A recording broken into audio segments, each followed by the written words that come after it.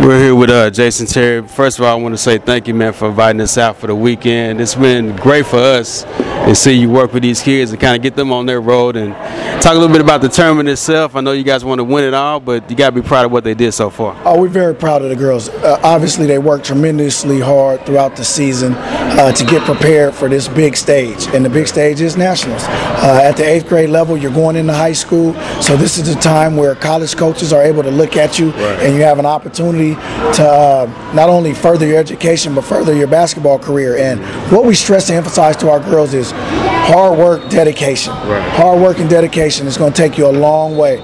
Results, wins and losses, we want to win. Obviously, we're very competitive, but at the end of the day, did you work hard and are you dedicated? And that's what we expect out of all our girls. Let me ask you a quick question about your career. It's taking a little turn of its own. You're going to be leaving Dallas and going to Boston, correct? Yes, I am. I mean, I had a great time. I look back at it and say, if I never went through what I went through in Dallas, would I be where I am today? And I don't think so. You know, God has blessed me with the ability to play a long, illustrious career. You know, I was in Dallas 8 years, played with some great teammates, and had a great coach and a great owner. But what the city meant to me is priceless. Without them, I'm nothing. The Jet was born in Dallas, right there in Dallas. So I always have a home in Dallas. Hopefully when I'm done, I can go back and end my career there. Well, I want to ask you first, why Boston? Was it the fact that they offered you the deal? Is that where you wanted to go? Or? No question. Not many offers out there. I don't know why, but we had about 3 teams that were looking at me. Dallas didn't come to the table.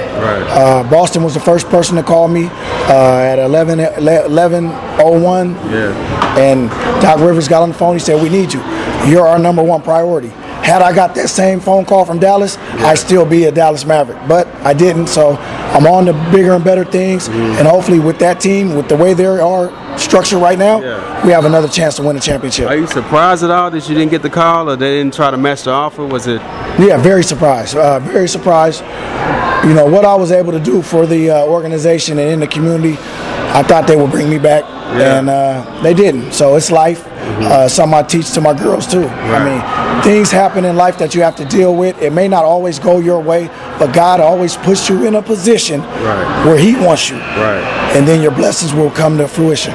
Well, I know we've both been in Orlando for the last week, but Dallas is going crazy right now. They don't know what they're going to do. You have anything to say to the fans? Because no matter what happens, they want you to come back. They want to put your jersey in the rafters.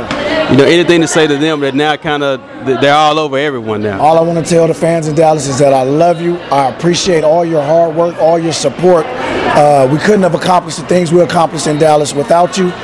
But they got to pay when we come to town, because the Big Green Machine is coming to town soon, baby. And it's going to be fun. But I look forward to it.